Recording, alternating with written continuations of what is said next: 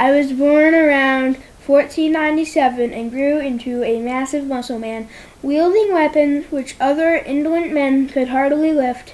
I devoted myself to building the modest Tlaxcala tribe into an opulent empire. There was one dilemma.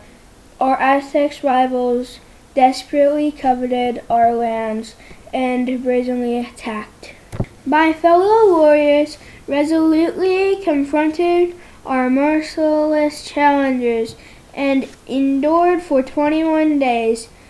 Although I intrepidly slew a myriad of elite Aztec warriors clad in fearsome armor, their colossal fetid army finally overpowered us.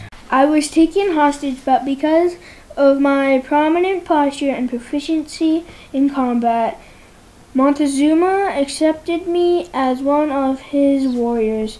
I helped to take down many tribes, but when it came to fighting my own people, I refused and requested a warrior's death. Before my imminent demise, I slew 8 eagle warriors and wounded 20 others. I would become known as the most formidable warrior of my time and uniformly noted for my noble nature. I hope you will rightly remember me for my remarkable resilience. Who am I?